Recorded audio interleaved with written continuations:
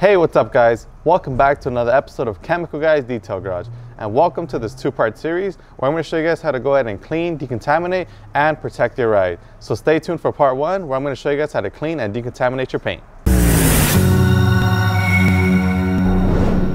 So the first step in every detail is cleaning and decontaminating the paint. So to most, it would be as simple as a car wash. Well, that is true, but you do want to decontaminate the paint as well. So I'm going to show you guys how to go ahead and clay bar your paint and fully decontaminate it so that whenever you apply a wax, sealant, or glaze, it has the best shine and durability possible. So to kick this off, I'm going to go ahead and begin by washing the vehicle. So today I'm going to be using a mixture of two soaps with my foam cannon to wash this Nissan Sentra. So the soap I'm going to be mixing is going to be Honeydew Snow Foam, which is a great high foaming soap that's going to go ahead and pair up well with our Torque Professional foam cannon here. Now this tool makes it easy for me to go ahead and lay a thick blanket of foam and lubrication on the vehicle, so once we go ahead and wipe with our wash mitt, we get a lot more lubricated wipe so that we don't scratch the surface. And the second soap I'm pairing it up with is Clean Slate. Now Clean Slate is great because what it does is it strips off any previous coats of wax, sealant, or glaze that's on the paint, so that whenever we go to apply a fresh one, there's not going to be any kind of oils or anything that's on there that's going to be interfering with the application. As you guys know, whenever you apply a glaze, sealant, or wax, it bonds directly to the pores of the paint, which means that you want to have the surface of your paint as bare as possible so that when you apply your coat of wax, sealant, or glaze, it bonds directly to the paint and not to whatever's on it. So the way I'm going to utilize these two soaps is, as you guys see right here already, I have my Torque Professional foam cannon already diluted with 2 ounces of Honeydew Snow Foam, and I'm going to add 1 ounce of Clean Slate, which is going to go ahead and act as an additive to my soap here to give it a boost in cleaning power so that it breaks down those waxes and sealants. So I'm going to go ahead and open this up, and I'm going to apply an ounce of product here, which is equivalent to about 1 good squirt. And just like that, that's going to go ahead and give us that added cleaning power so that we can strip those sealants. I'm going to set that down. I'm going to get my foam cannon head, put it back in, tighten it, and now our foam solution is ready to go. All we want to do now is give it a stir, and we're ready to foam. Now that I have that set down, I'm going to go ahead and insert my 2 dirt traps into my buckets, because remember, we want to go ahead and get the best, cleanest, and most filtered wash. So what I'm going to do here is I'm going to grab my 2 dirt traps. If you guys don't know what these dirt traps are, they're filtration systems for your bucket. So what they do is they allow the dirt and all the contaminants to seep through the holes on the top, and it makes it hard for it to resurface because of the smaller holes on the bottom. And it also creates an airtight suction that doesn't allow those contaminants that you're getting off your car, keeping it at the bottom of your bucket so that you're not bringing it back and forth and installing new scratches and swirls.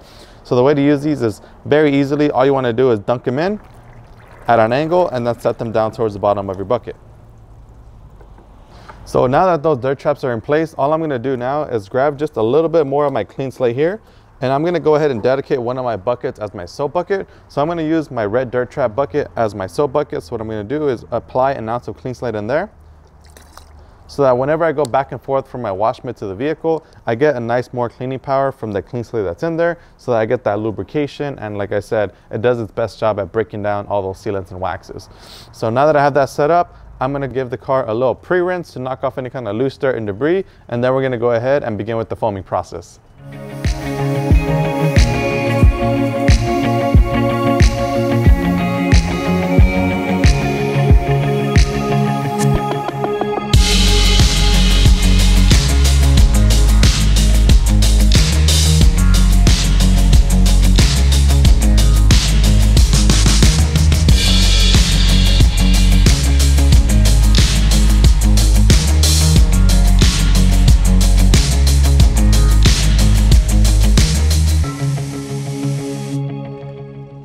Alright, so now that we've finished foaming up the car, it's time to give it a wipe down. Now I'm going to be using our chenille microfiber wash mitt. I love using this wash mitt because it has these nice soft chenille noodles that agitate the surface of your vehicle, but are soft enough so that they don't scratch the finish, and they go ahead and filter out any kind of dirt and grime throughout it, so that you don't create any kind of dirt lines and scratch up the finish of your vehicle. So what I want to do is dunk it right here in your bucket of soap, and then you're going to go ahead and move on to the car. Usually we recommend starting from top to bottom and working in straight motions, and that's just because we want to make sure that you know, if there's anything or any kind of rocks or debris that's on the vehicle, it doesn't get stuck in our wash mitt here, and we don't kind of mimic that swirl motion, which is going to result in those swirl marks, you know, on the paint. So make sure whenever you're wiping down your vehicle, always use straight motions to avoid the chance of something getting caught on your wash mitt and scratching the finish. Straight motions, you can go left and right, up and down, it doesn't matter, and always work from top down, just so that you work from the contamination that's on the top of the vehicle and finish with the contamination on the lower parts of the vehicle. Because as most of you guys know, usually the lower parts of the vehicle are the most dirtiest. So that's where you have all the tar, the grime, the buildup from your tires that kicks up all that dirt that you drive through. So those usually are the most dirtiest. So that's why we recommend always starting from top to bottom. So once you do a section, I did like half or a quarter of the hood and half the hood here. What I'm gonna do now is I'm gonna go ahead and wring out my wash mitt. Come back to your rinse bucket, which is just a bucket full of water, and with your dirt trap, go ahead and stick it in there. And then what you want to do is just gently agitate it on the surface of your dirt trap that's at the bottom. And you can also do both sides if you do happen to use both sides of your wash mitt during the wash process. And that's going to go ahead and kick off any dirt or grime that caught onto your wash mitt. Once you do that, you want to go ahead and come back out, wring that out. Just because the water itself, it'll also help carry any contaminants that are on your wash mitt off very gently and smoothly. Then once you do that, come back to your soap bucket, get it all nice and lathered up, and then you can go ahead and do another section of your vehicle. So I'm going to go ahead and finish off the rest of the vehicle, wiping it down, rinsing it off, drying it, so that I can go ahead and start with you guys on the next process, which is decontaminating.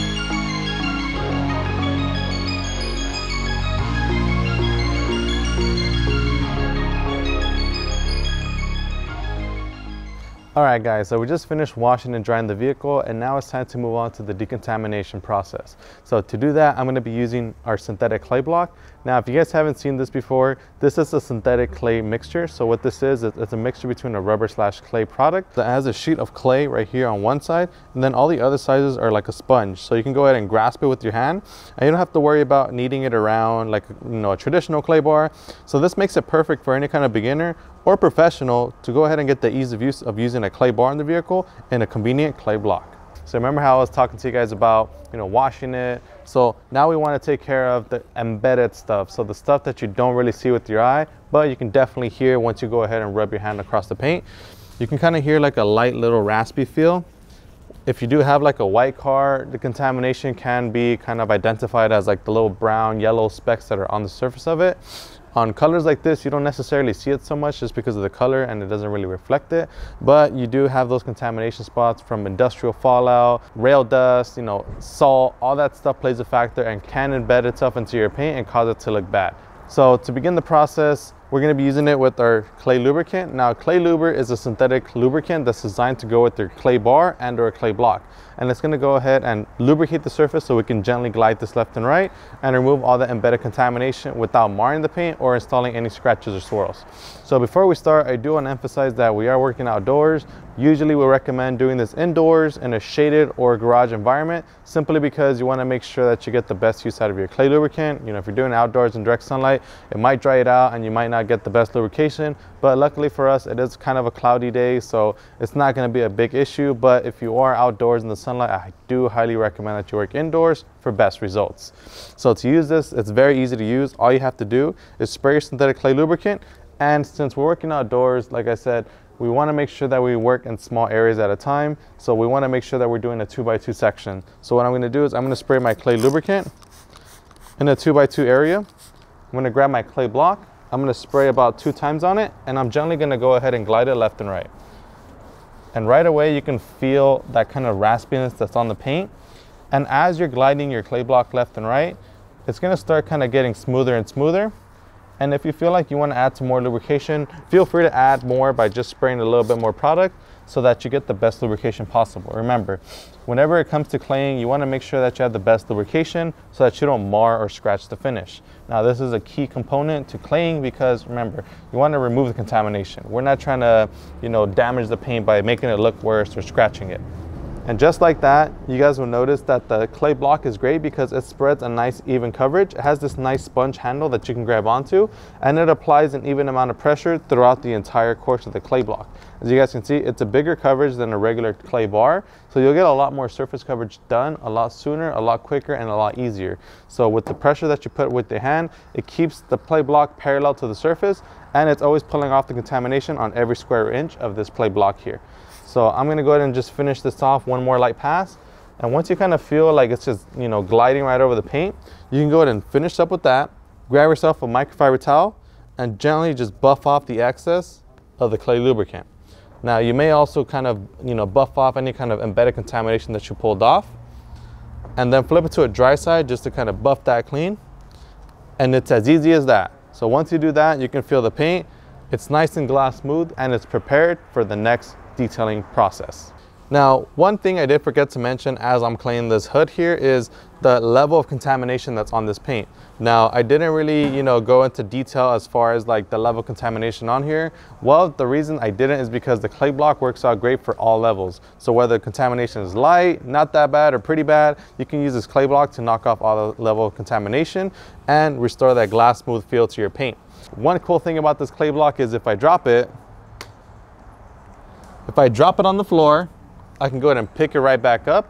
And one cool thing about this is you can grab water, a quick detail spray, whatever you want to go ahead and use, spray the surface, set your luber down, and then all you got to do is wipe it with the microfiber towel and wipe it clean dry. And it doesn't pick up any rocks, debris, or any kind of fine dust that's going to go in and scratch the vehicle. You just want to make sure that you properly wipe it down with the microfiber towel and inspect it just to make sure that there's nothing on there. And it's great, like I said, for beginners and as a maintenance tool to go ahead and use, over time, using it in between washes here and there every couple months, just to make sure that your paint is always glass smooth. And the last thing I do want to mention is that it works on a multitude of surfaces. So not only can we use it on our paint, but we can also use it on our headlights as well. You can go ahead and use it on your headlights to go ahead and decontaminate them before you apply like, a jet seal to protect them, so that we prevent them from becoming yellow. You can also use it on any kind of chrome metal surfaces. So it works out great at decontaminating your metal surfaces if there's any kind of, embedded contamination. And it also works great on glass. So I'm gonna go ahead and finish up clay blocking the entire vehicle. Like I said, I'm gonna do the paint, I'm gonna do the glass as well because we can go ahead and protect the glass, the headlights, the chrome. So we're gonna go ahead and do all that, and we'll see you guys once we're done.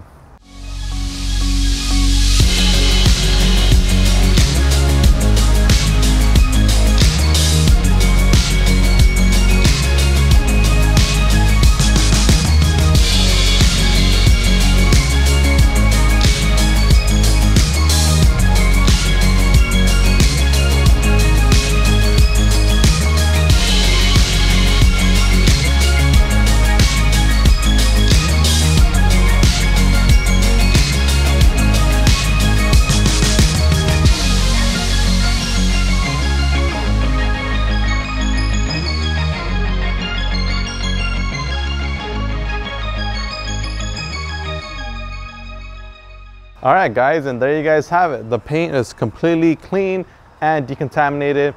You guys saw we washed it with our clean slate, which stripped off all the sealants, waxes, any kind of glazes that are on it. And then we moved on to decontaminating it with our clay block kit. Now you guys saw the clay block, how amazing and easy it was to decontaminate your paint very quickly and efficiently. So now that we've cleaned and decontaminated the paint, it's time to move on to our second part of the series, where we're gonna go ahead and show you guys how to shine and protect the finish of your ride. So stay tuned for that. If you guys like this video, make sure to give it a thumbs up. If you learned something new today, comment down below. And as always, my name is Joey. This is Chemical Guys Detail Garage. We'll see you guys next time.